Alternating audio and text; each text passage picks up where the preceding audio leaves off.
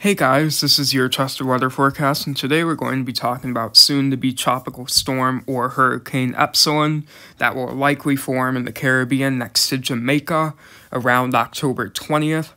Before we get into this, I'd like to ask you to subscribe. About 75% of you who watch my videos are not subscribed, so please click the subscribe button if you like weather-related content and hit the notification bell if you do not want to miss a single upload. Also, share this with friends and family and like the video to get this out to as many people as possible. Let's get right into this. The National Hurricane Center has Invest 93L at a 10% chance of formation. This is not the system that will soon pose a threat to Cuba, Jamaica, and southern Florida. This is a separate system that could bring impacts to Puerto Rico and the Dominican Republic in the form of tropical depression force winds and heavy rain. Lots of flooding is expected. This is the Climate Prediction Center's Global Tropics Outlook.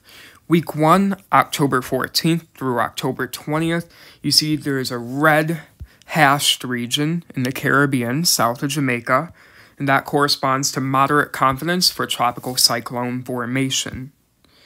And week 2, valid October 21st through October 27th, has a solid red color in that same area, which corresponds to high confidence in tropical cyclone formation. The Climate Prediction Center has high confidence that a tropical cyclone will form in this area, and models have had tons of consistency the last few days with this system happening.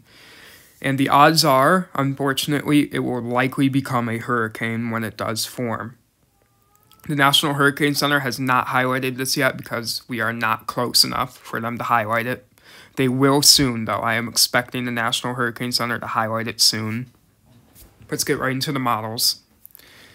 This is this Gfs Model Run, and this image you see here is October 21st, Wednesday, October 21st. You see that system starting to form south of Jamaica where that L1003 is.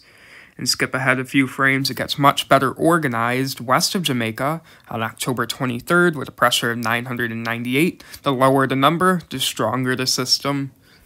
And it starts rapidly intensifying as it makes landfall in central Cuba around October 24th, according to this model, this run, at a pressure of 971. And then it rips through the Bahamas and potentially impacts southern Florida with a pressure of 963, which is a very strong system. Exact landfall location from the system is uncertain at this time, but what we do know is that a system will form and pose a substantial threat to Cuba, Jamaica, southern Florida, and the Bahamas. And the exact strength is also moderately uncertain. You see that system strengthening even more off the coast of North Carolina to a pressure of 958 as it pulls off to the northeast at 960 and dissipates and gets rid of tropical status. These are current sea surface temperatures in the Atlantic right now. You see the Caribbean, still very warm. October 14th, it's still very warm there. Widespread 30 to 31 degrees Celsius waters, which are more than enough for any potential rapid intensification of systems if shear and dry air don't get in the way of the system. And in the Bahamas and off the coast of North Carolina, where the system in the latest GFS model has it tracking through, also have warm waters in it, like 26 to 28 degrees Celsius waters, but as you go more north towards New England, those levels quickly drop and the system will quickly fall apart there.